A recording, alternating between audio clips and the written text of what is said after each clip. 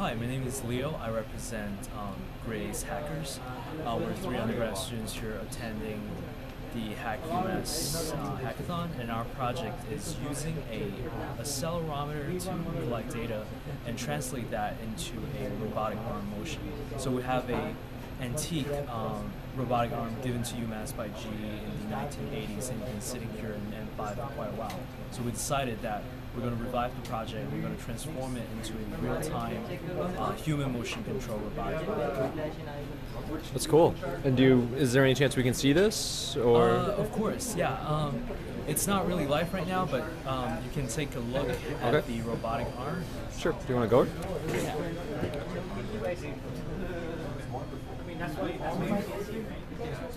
So here's the robotic arm itself.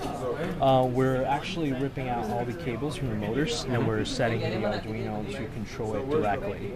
So the board that came around with it is actually no longer functional. So we're coming up with a pretty complex way to actually figure out how to move this. And of course, we're working with a accelerometer right there, and trying to figure out the data set and how to capture human movements and translate that into a robotic arm motion. Sounds good. Thank you. All right, thank you.